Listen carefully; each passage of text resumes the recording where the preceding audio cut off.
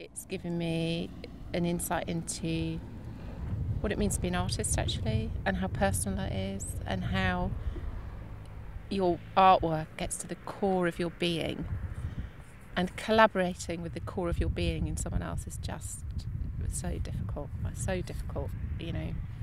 So I take my hat off to Pallant and Debs, actually.